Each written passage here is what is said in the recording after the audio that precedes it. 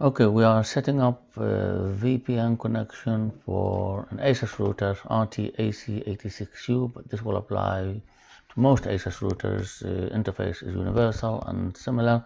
I have upgraded this router to the custom firmware by Merlin Asuswrt Merlin, so highly advisable to do that because this will give you additional option, especially for the VPN connection, to make up for the shortfalls in the original firmware. It will allow you to add these extra features for the DNS and the kill switch. First, we need to go to VPN option and then VPN client. As you can see, this page is empty. You could set up to 5 different clients, 5 different connections for this page.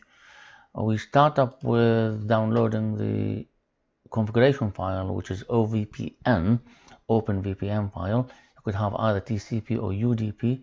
It belongs to individual countries or cities. You have to select which city you want and download this file, and then select it and then upload it.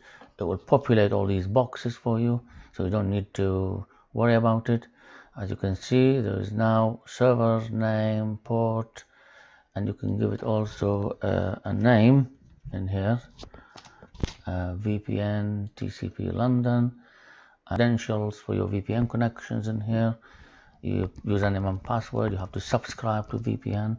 It's a subscription based, obviously, to be able to use this connections, this service. Up to here now, basically, if we apply, it shouldn't take long, then we will be connected to the VPN server. We need to click this tab here as well to force a connection.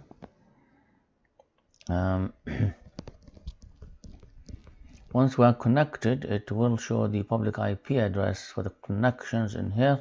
As you can see, that's the IP address. Now we can go and check what's the IP address and everything else. We are connected to this server, which is my VPN, not my ISP.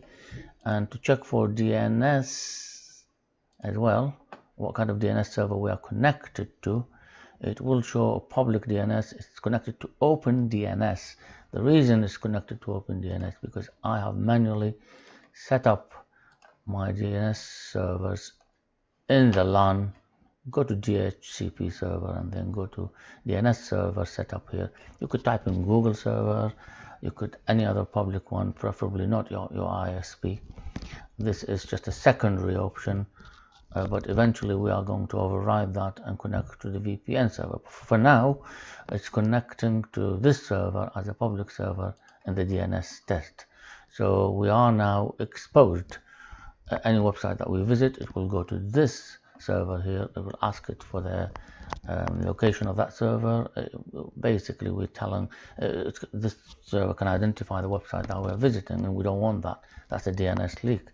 So to prevent that, what we need to do is we need to go back to VPN and then VPN client, and then we'll go down here and set up a tunnel, force internet through a tunnel, and set up a policy rules, and then it says block routed client if tunnel goes down. Yes, what that means is that if there's a disconnection or communication with the VPN server is interrupted, it will not go to your ISP. It will do that by default. It will leak all your connections, all your website through your ISP connection. So we want to prevent that, and we want to type in here that all the computers, my subnet is 192.168.3.0. That's what you need to type. If your IP address is slightly different, just amend it accordingly. This is a VPN. This will include all the computers in the subnet in here. If you want to exclude some computers from being in the VPN, you could type the IP address of the computer in here and select WAN. And if you do that, that computer will be excluded from VPN. It will allow you to use it through your ISP normal way without encryption. Handy, especially if you go to websites that prevent or disallow VPN connection, like banking, for example. Okay, so that's now set up.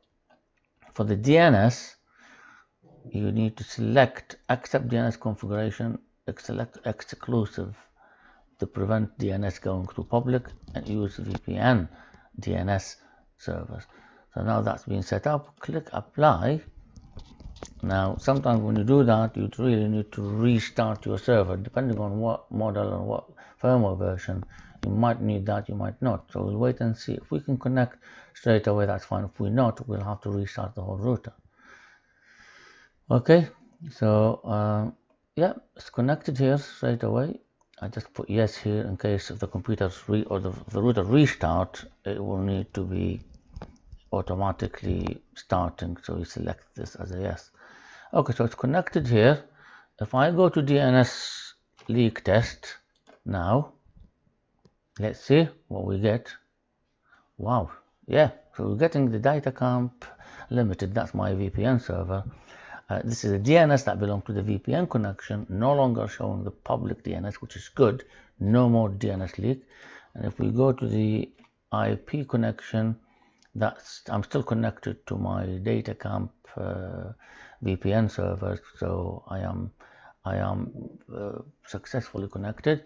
Now I want to check.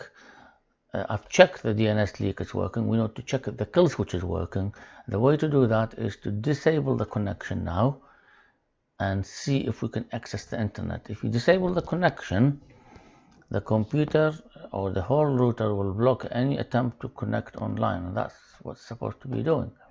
So if I go here and type anything, let's say homes, you can see spinning, nothing coming on, and that's excellent. That we want is that if we are disconnected, there is no tunnel, there is no communication for some reason, then we don't want to go through the ISP connection.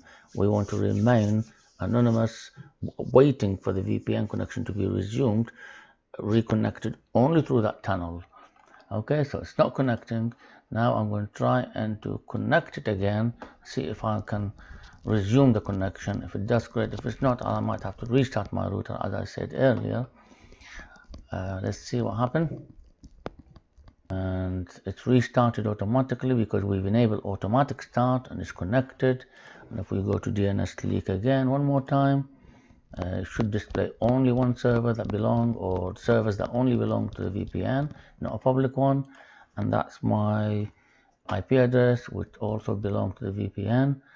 And it seems to be in good working order now, preventing connection outside VPN and preventing the public DNS connection, all nice and secure. And hopefully enjoy that and subscribe. Thank you.